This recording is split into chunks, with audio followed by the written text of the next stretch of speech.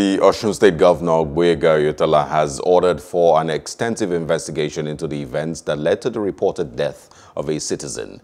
In a statement signed by the state's Commissioner for Information and Civic Orientation, Funke Egbemode, the Governor Oyetola expressed shock over the incident and disruption that followed. He asked the State Commander of the Nigeria Police to get to the bottom of the matter. According to the state governor, nobody has a right under the law to take a life, saying that all lives matter in this state. Oyetola's government, however, called on the Osun State Command of the Nigeria Police Force to launch a comprehensive investigation into the tragedy. Meanwhile, the governor has appealed to the families of the deceased and the injured not to take matters into their hands by hurting more people or destroying property.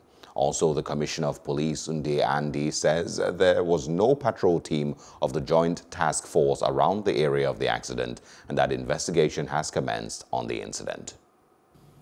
The much we know is that it was a lone accident involving a vehicle, a car that was conveying 4 young men. Eventually, there was some rescue operation. Unfortunately, one of the occupants died, while the other 3 were also evacuated to the hospital and receiving treatment. For now, we know that it is an accident, but when reports started coming that the vehicle was being chased, we immediately commenced an investigation. And in no distant time, we are going to come out with our findings. We're already on.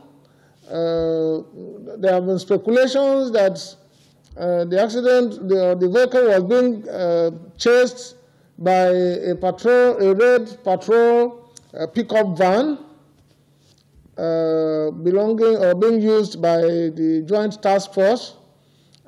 Some others mentioned Amotekun, others were mentioning SARS, but I can tell you on authority that no SARS team was around that area.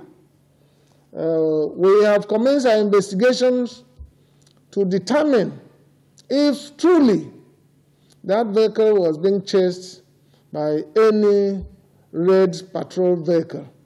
And I want to assure members of the public that we will leave no stone unturned. We will make sure that justice is served. If it is established that there is any patrol team that was pursuing that vehicle that led to the accident, the patrol team will be identified. The men will have to be brought to book.